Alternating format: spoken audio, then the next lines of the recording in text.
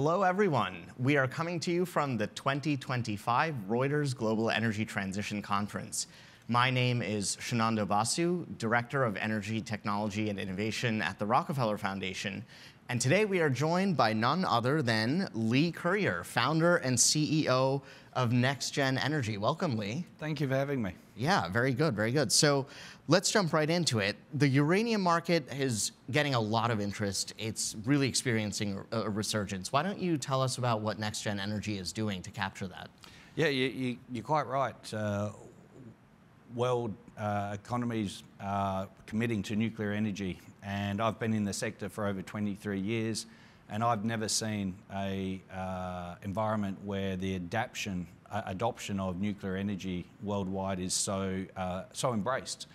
And yeah, having been in the sector for as long as I have, it's really pleasing to see that this policy is based on scientific fact, as opposed to some of the false ideologies that had inhibited the development of nuclear energy in the past. NexGen Energy, we are developing what will be the world's most technically and environmentally elite resources project, and supplying approximately 20% of the world's uranium supply when in production. And to put that into context, Saudi Arabia currently produce and deliver 9% of the world's oil. So, you know, to be a 20% producer of what is going to be such a key component of the world's energy policy comes with great responsibility. And I'm just one member of a far broader team that are highly dedicated and committed to delivering this project. Our fuel, to put 20% of the world's production into perspective, will power approximately 46 million homes. Now that's the equivalent of every home in the 5 most populous states in the US. So incredible project, incredible team behind the scenes that are highly dedicated to delivering this material project worldwide. Yeah, certainly sounds like it. And 20% is quite a bit of market power. So really fantastic to hear that. So speaking about markets, right? It seems that there's a bit of a disconnect between the fundamentals of what's going on right now in the uranium markets versus the equities that are associated with them. Maybe we can get into that a bit. Yeah, sure. And look, that's historically been the case where the commodity price is always lagging what the fundamentals are that are unfolding. But what we've seen in history as well is that when it really bites, the price of uranium accelerates very, very quickly. The spot market is thinly traded at times. A lot of the contracting is off market and directly between utilities and producers. And then when the utilities don't get their fill, they go into the spot market, and then you see the real demand come in and the price transparency. And we're seeing that right at the moment. And the uranium price is moving up.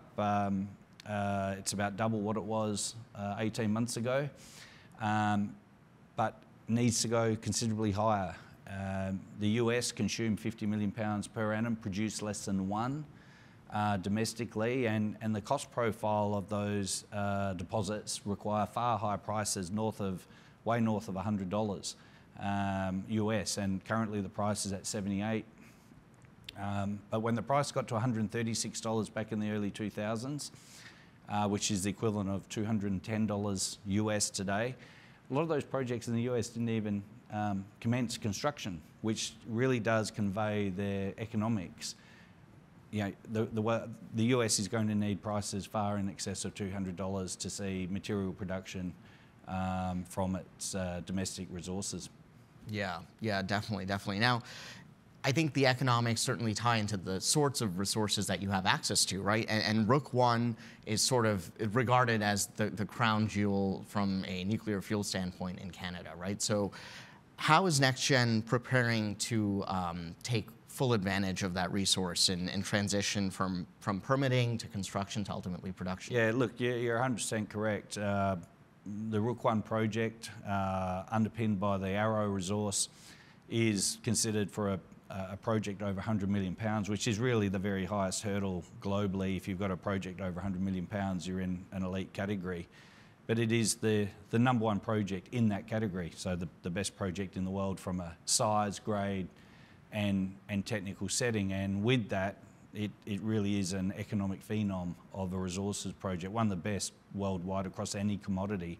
It's got an exceptionally fast payback period, and when in production, as I said, 20% of the world's supply. And for NexGen, we've had a very deliberate contracting strategy to, and it speaks to your earlier point, there's often a disconnect between the spot price and the market.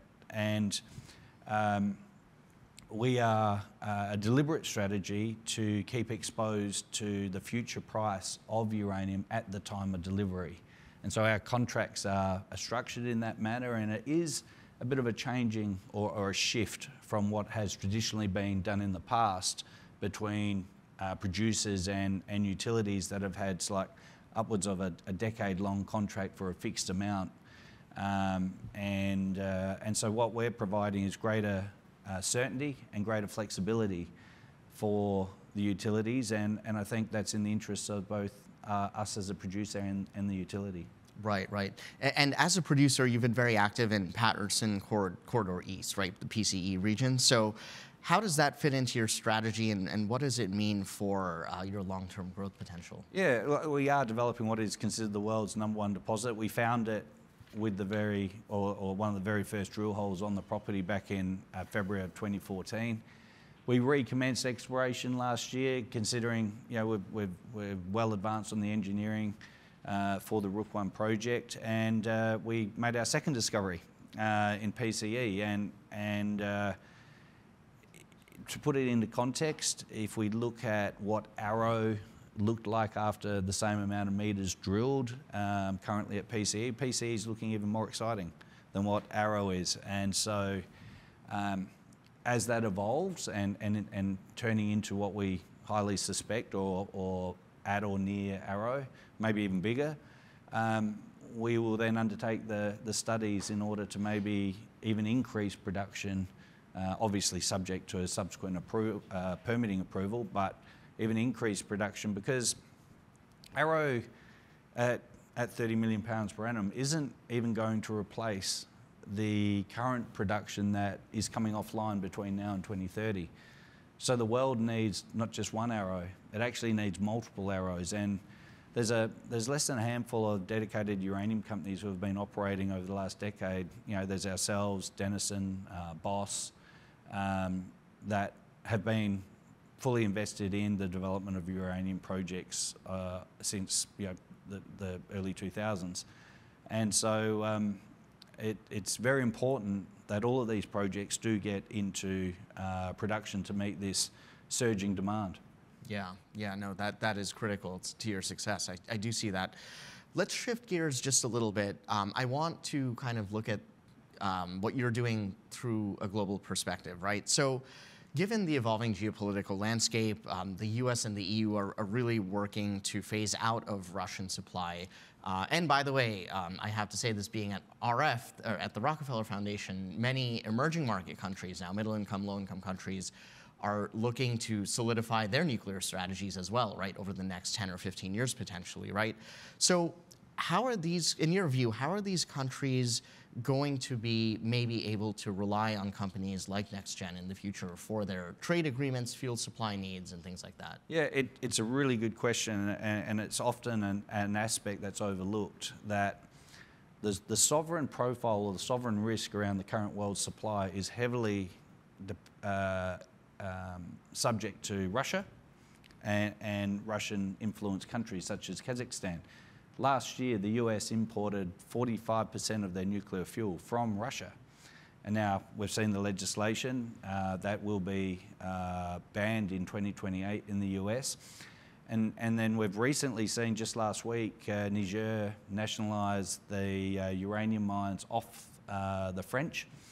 And so that was servicing 25% of the French supply of nuclear fuel, and now that's gone. And so if you are a project located in the US, Canada or Australia, you have very strong sovereign profile to where utilities anywhere around the world will be able to rely on that supply. Right. And so I see there's going to, it'll evolve that there's a bit of a premium or bifurcation of uranium sourced from Canada, US and Australia, and then other parts of the world where the sovereign risk is higher. Right. So, me personally, I can accept mining risk and challenge, but not sovereign risk. It's just not in my disposition. But it's a key aspect which I think is overlooked. I think there's been a perception out there that there's an endless supply of uranium. It actually is, the current supply is under significant sovereign risk. Yeah, no, certainly sounds like it. Speaking of, let's double click a little bit on the supply chain piece of this, right? So when it comes to contracting and market exposure and sort of balancing some flexibility with that, right? What has the response from utilities been so far to you, and how does that translate over to how you're thinking about strategy? Yeah, we've had a lot of utility visits up to our project over the last 2 years. It's very fair to say that the negotiations between us and the utilities have accelerated. We actually signed our first 3 offtake agreements in December of 2024, and we are currently in various stages of negotiation with utilities in the US, Europe, and Asia and Japan, which may surprise some people. But Japan is also very active in the re-procurement of nuclear fuel, as they're going to be turning their reactors back on, because they just don't have a choice. With respect to energy, they need to import everything energy-wise, and the consumption of energy is rising in Japan and worldwide, in fact. So, incredibly exciting time for the sector. Yeah, and you're at the forefront of it, which is fantastic, right? So seeing as you've had quite a bit of success, especially with dealing with the Canadian government around permitting and things like that, how do you maybe see yourself as a paradigm for the industry, and how might that success be replicated for other project approvals going forward? Yeah, look, I would say a large factor in our success has been our experience prior to NexGen. Everyone involved in the company has had very good experience in every facet of getting a mine into production, and we like the regulatory oversight. Our values are about elite environmental and social standards, and so we understand the regulatory process well. We respect it, and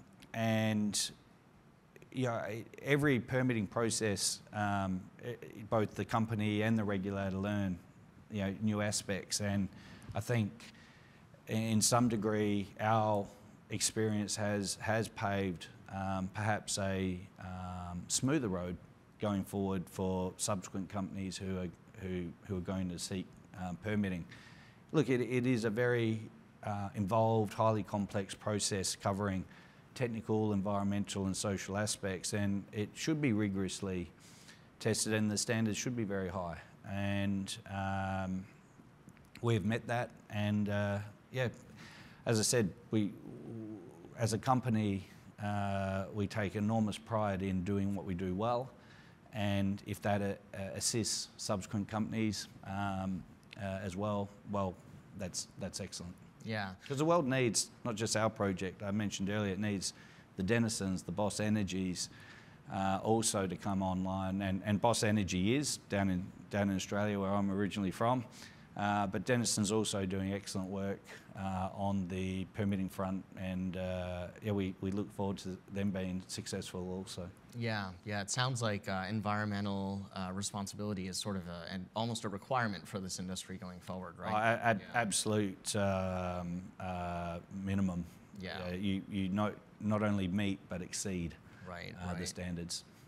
So before we close things out, why don't you tell us what will stakeholders be looking for maybe by the end of this year, as we head also towards the end of the decade? What are some things they should look forward to coming out of NexGen? Yeah, first of all, the uranium price I think you're going to see continue to rise. You'll also see additional offtake agreements announced between NexGen and utilities in the US. Also the project, ongoing exploration at PCE. It is an incredibly exciting drilling program that we've got currently as we speak. And then we are getting ready for the final commission hearings. And we enjoy support from every stakeholder that is impacted by the project. And we look forward to that concluding. And then after that, getting into construction, and the project's going to employ around 2,600 people, and so it's a big deal for the province of Saskatchewan and Canada. And we're working on a project that will power 46 million homes annually, in a carbon-free environment. So incredible responsibility, and we take that at NexGen incredibly seriously, and we're highly dedicated to delivering that. Yeah, a lot to look forward to. Well, Leigh, thank you so much again for joining. And coming to you again from the 2025 Reuters Global Energy Transition Conference, I'm Shananda Basu signing off.